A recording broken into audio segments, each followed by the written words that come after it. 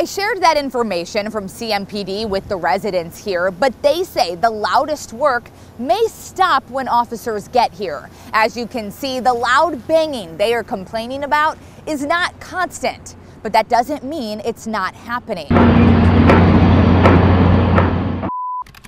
Looking up a doctor's license in most states is easy. Go to South Carolina's licensing website and type in Davidson's name. Check it out, not a word of everything we just told you. His South Carolina license, clean.